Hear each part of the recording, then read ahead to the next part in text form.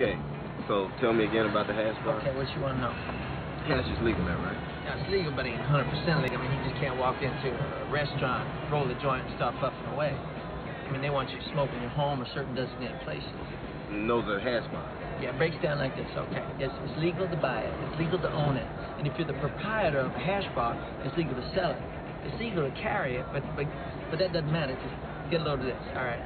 If you get stopped by a cop in Amsterdam, it's illegal for them to search you. I mean, that's a right that cops in Amsterdam don't have. Oh, man, I'm going. That's all it is to it. I'm fucking going. No, baby. You dig it the most. But you know what the funniest thing about Europe is? What? It's the little differences. I mean, they got the same shit over there that they got here, but it's just there. It's a little different. Example? All right, well, you can walk into a movie theater in Amsterdam and buy a beer.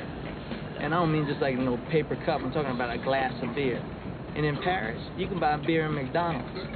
And you know what they call a quarter pounder with cheese in Paris? They don't call it a quarter pounder with cheese? Oh, man, they got the metric system. They wouldn't know what the fuck a quarter pounder is. And what do they call it? They call it Royale with cheese. Royale with cheese. That's right. What do they call a Big Mac? Big Mac's a Big Mac, but they call it Le Big Mac. Le Big Mac. What do they call a Whopper?